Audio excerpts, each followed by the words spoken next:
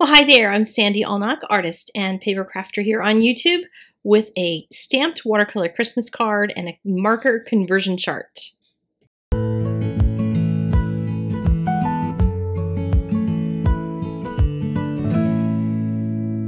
I've been asked forever for conversion charts for all different kinds of things, and I finally have done one for 20 colors in water-based markers for Tombow, Marvy, Zig, both the clean color and the twin tip markers works for this, and Distress. They're not perfect matches because there's just no way to make perfect matches, and there might be other colors you could substitute here and there, but I wanted something available for a particular reason.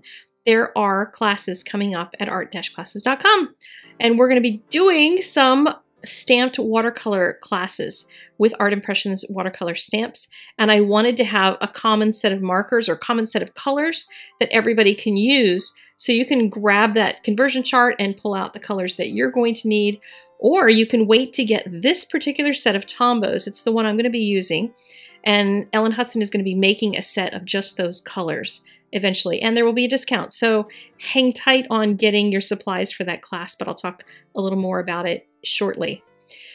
For the card for today, I'm going to be using the Winter Kids stamp set, and it's got lots of elements to make a scene. I love the fact that the snowman and the kid are hugging and they're in one stamp, so you don't have to actually merge them, which is nice. You can use these other stamps to create a scene though, and I'm coloring this one with a black, a brown, just got kind of a couple different colors, a little blue at the bottom for the snow, and I did some tan in the area where the fire is going to be in the lantern. And the reason is because that won't contaminate my yellow. So I can color the yellow straight in there and make a little flame and not be concerned if I have a black or brown on that line down the middle that it's going to just kind of bleed out into my flame. And then all I have to do is add some water to it. I'm using a number 8 silver brush. And if you did want to get something for the class, that is one of those things that you're going to be able to get. And that's the size that I'm going to be using throughout the class. Most of the Art Impressions watercolor stamps are not ones that would warrant a number 12 brush. So when I tell you you can get an 8 or 12, that won't be one you'll really need probably for this particular class. So now we're going to work on the big image, and you could do a card just with that lantern. Wouldn't that be beautiful? Just something really nice and simple. You can add all the stamps. I like to color all the things, so I'm going to color all the stamps from the set into my little scene. And I'm just going to use various colors to add on to this. You could do all of this in one color and then paint in all the other colors. But I kind of like to get a start for them and use the color that's in the outline when I actually do the painting, when I start adding color to it. I'm going to be showing you some real good tips for strengthening color. You guys know me. I love to do contrasty things. So I'm going to be trying to add a lot more punch to this than you would normally get just from using the watercolor outlines. So I'm going to wipe off this side of the snowman for a particular reason. You'll see why in just a few minutes, because I want to stamp the little kid that's leaning down and grabbing a snowball. I want to stamp that one right there, and I don't want to have the snowman in the way. So actually that whole left side of the snowman disappeared entirely. That was the first thing that I colored, and part of it might have dried, so there more than just the area that I wiped off ended up disappearing, but that's okay. Doesn't really mean that any kind of problem. We're going to be able to fix that. This was a little bit of a problem that I did on purpose. I wanted to show you how to fix that if it happens to you, because when you're coloring multiple colors on a little stamp like this, you're very likely to have one color on one side, one color on the other. Fortunately, with this, it's red and green. Red and green are complementary colors, and they're actually going to work fine together because we're going to make that little snowsuit on that child, we're going to make that kind of dark, and the red is going to actually help eventually. So here's the little kid that I'm stamping right in that empty spot. And when you stamp something over top of an image that way, it starts to make them interact in the picture instead of just making a whole row of evenly spaced images or everything looks like it's on the same plane. This makes it look like one is in front of the other. And this way I didn't have to do any crazy masking. I just wiped off that half of the snowman and I could stamp the child down there. This little kid, I had a happy accident happen. The hand, I forgot to put any color on. Whoopsies. There's just a little hand held out, but I'm going to change it. I'm going to just do something different with it. I'm going to add a little bit of green, because what I'm doing on each of my kids, they're either wearing a green outfit with red accoutrements like hat and scarf and boots, or vice versa. So she's going to have green gloves on, and then I did a little circle, a little half circle of blue that is the snowball she's holding. So she's just kind of sitting there ready to get involved. Now you'll also notice that that red went really pink. And most reds do go really pink. That's just the way water-based markers are. They're not intended to be really dark in color. So I took two reds.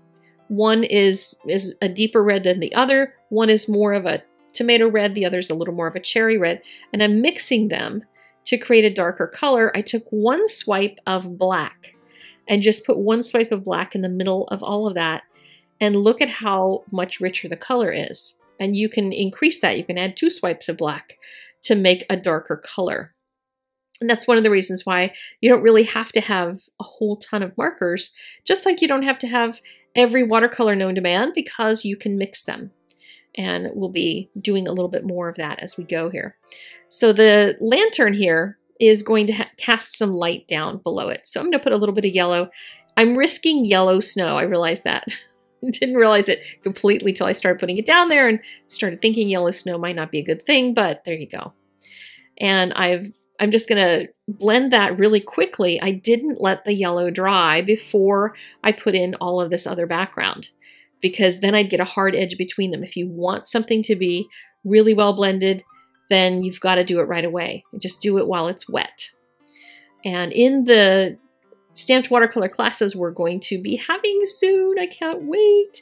They are filmed, and the reason actually that I'm holding off on launching them, if it hasn't launched by the time this video goes live, which I don't think it will, is because we're waiting for all the supplies to get in, and we're waiting on manufacturers to ship things, etc. And I want to have everything available for you and a coupon code at the same time. So hang tight, and that will all be coming very soon. So notice that I'm painting all of that blue on the snowman because the child is shading the snowman. I want all that light to just be hitting the edges of everything that's facing the light. The light is kind of in a center spot, so the child on the right has highlights on the left side, and the kids on the left have the highlights on the right side, and that sort of thing. So when you have a light in the middle like that, it kind of changes things a bit. So I mixed up some extra of the darker red color and started putting a little bit more in the child on the left. And then I'll just start watercoloring some of these other portions. And on the block, I just kind of keep putting extra colors that I want to paint with and that I want to use for the watercolor, and just picking them up. I can control how dark they are by how much pigment versus water there is. And that's something you kind of have to practice. But what I'm doing here is actually using the marker directly on the paper. It can be scary to do that because not all watercolor markers will water out the same. And that is one of the things that in the pre-class, I'm going to have a whole video talking about it, but I tested out all the different brands of markers. The Tombos do the best job at not sticking and being unable to blend. So that's why I'm recommending using them, because all the other marker brands are just tougher to use. If you've tried using these Art Impressions watercolor stamps with other marker brands, it's possible that may have been your issue.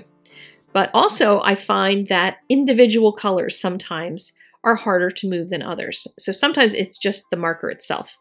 And it could be that it's got dry and it's just not moving very much. Could just be the pigment itself. There's a lot of different factors that it could be. But look how rich that green color is when I went directly into painting it on the paper itself. I'm doing it quickly. I mean, this is sped up, but I'm doing it quickly. I take the quick swipe of the dark green on the paper and then immediately go in with pigment from the acrylic block to get some blending going.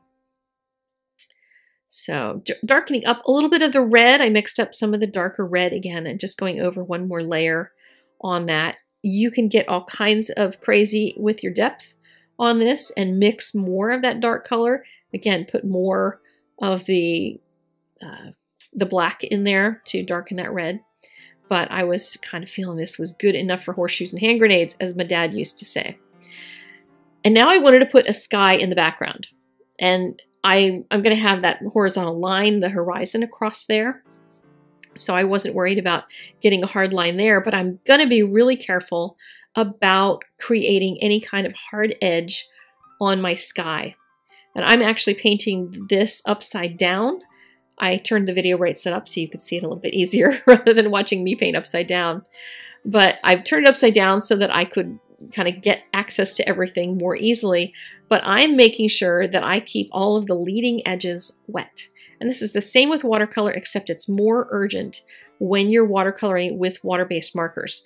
Water-based markers don't like to move nearly as much as watercolor. Watercolor, you have a lot more time to deal with the things like this. But whatever the outside edge is, and it's what I call the leading edge, that outside edge needs to remain wet. Even if you just wet it with water alone, that will at least give you a soft edge to blend with. And I keep adding more color onto my block, and I have to do this quickly so that I can get the whole background in there. I'm also risking, I know here, the possibility of bleeding that hat out into the rest of the picture. The folks over at Art Impressions, I've noticed when they do backgrounds, they'll leave a white edge around things. I don't like to leave a white edge. That's just the way I am. So you can leave a white edge around things. Go look at some of Bonnie's videos and you'll see some of the beautiful work she does. So my final touch is going to be to add some strong shadows, and the shadows are all pointing out from the light out in a variety of directions. And if you've taken some of my other classes, you'll know I've talked a lot about shading and stuff. I'm not going to get into a lot of that in these two classes that we're going to be having. There is going to be a jumpstart and a mini intermediate class. I recommend definitely doing the jumpstart before you do the mini, but if you're very experienced, you'll be able to jump over and do the intermediate if you wish. But both of them are going to be so much fun. I can't wait. Now I'm adding some just kind of extra finishing details. I wanted a little stronger shadow on my snowman. You thought it was dark before when I had the blue on there. Look at me adding some gray to it. And then once it was all dry, I added some snow to it, which I always do with my white pen. Don't we just love the white pen? Come Christmas time, I actually have already run through so many white pens. So I'm going to have to order some more real quickly so I can finish making Christmas cards this year. Stay tuned to my channel. Make sure you're subscribed if you want to get the first word when those classes are live and available. And I will see you again very, very soon. You can find links to everything in the doobly-doo or over on the blog and more information as well about that conversion chart. And I will see you guys very soon. Take care. Bye.